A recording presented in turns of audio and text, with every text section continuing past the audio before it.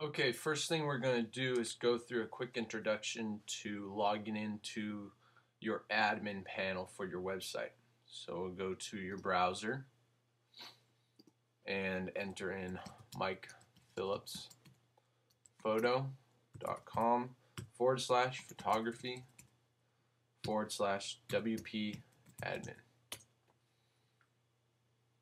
And this will take you to a login screen. And from there, enter your username and password and click login. And you'll be brought to your dashboard. Within your dashboard is just basically a landing spot for your admin panel, and you get a quick glance at how many posts you have, pages, categories, etc. On the right side you have a quick press, which will automatically post to the default category, which there is only one, so it'll post to that category, and that's a quick way to press. But the one thing that you'll want to do probably when you log in is, if you're on a Mac, click Command and then click Visit Site, and that'll open your actual site in a new tab within your browser. And if you're on a PC and you're using Internet Explorer, you're going to right click Visit Site and then select Open in a new tab.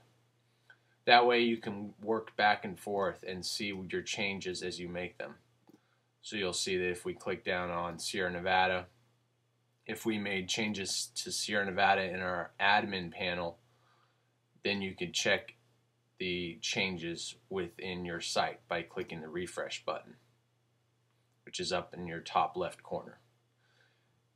So basically this is the admin. We're using WordPress as our platform. WordPress originated as a blogging software but has become a content management software.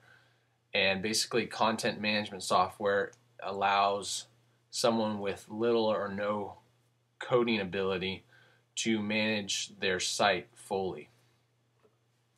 In the next videos we'll go through posts, pages, and the galleries.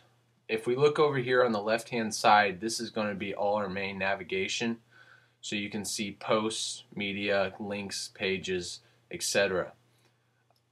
If you click the arrow next to the main heading, you'll see that it opens sub navigation or subheadings.